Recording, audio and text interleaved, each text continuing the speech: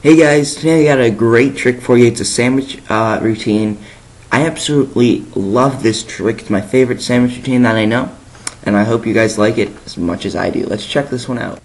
I don't know about you guys, but I'm a little tired, and I don't really feel like doing any work today, but luckily I have two jokers. Now these jokers, not only did I teach them how to ride a bike, but they can find selections like no one else can, okay?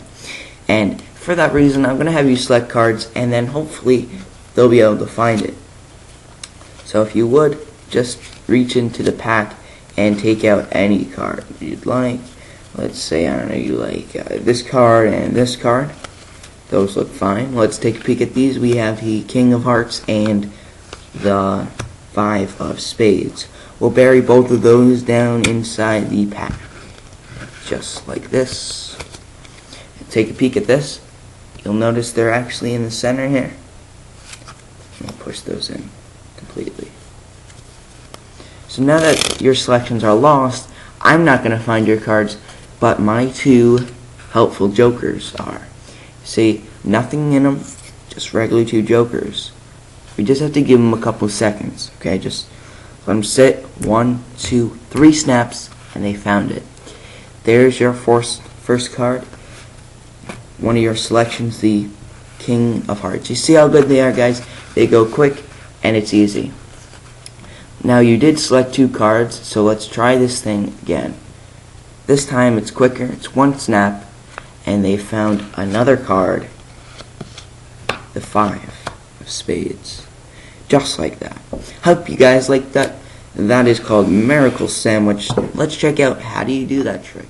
Alright, guys, so I hope you like setups and double stick tape, because you're going to need a little bit for this trick, okay?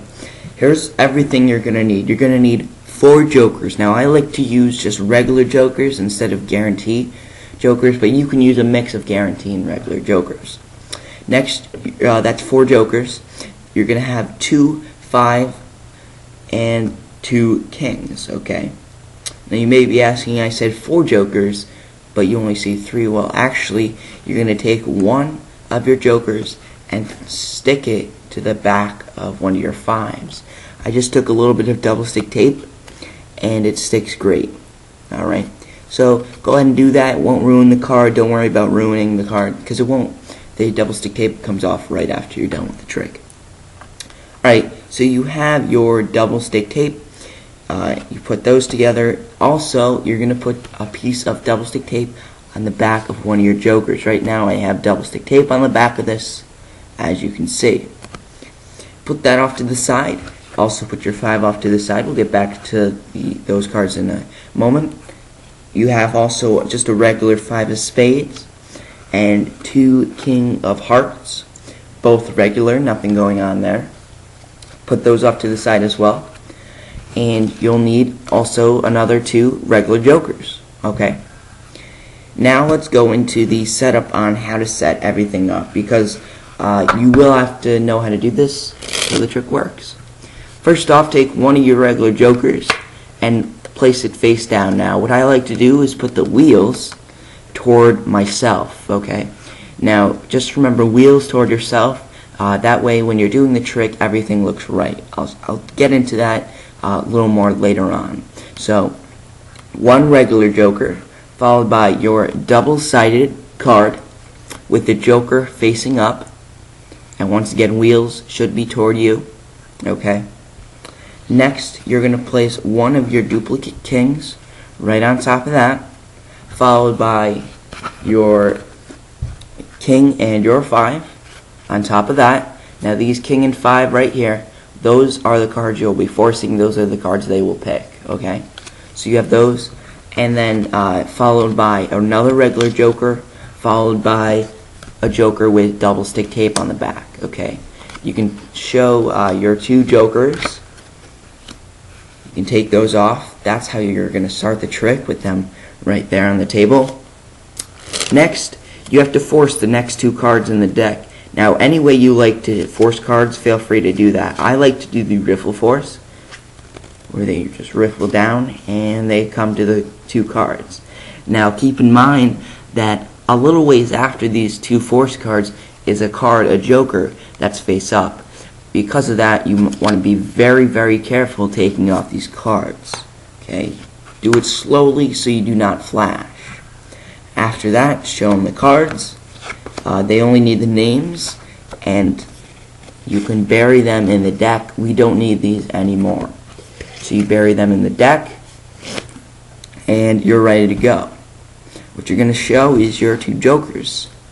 Now this one has double stick tape, so you're going to take this one, put it on top of the other one. Very lightly. Very, very lightly. Take both of those cards, put them on top of the deck, and square everything up. Now remember, this card right here is double stick tape, so if we apply a little bit of pressure, not too much, just a little bit, they should stick together as one card. Now it makes the illusion that one card is trapped in between, and it would be the first selection. Now because you did that setup, that card should show up. Okay. Now if it doesn't, just look back at the setup. Okay. Now you should have your two jokers like this. The first joker on top will have a back.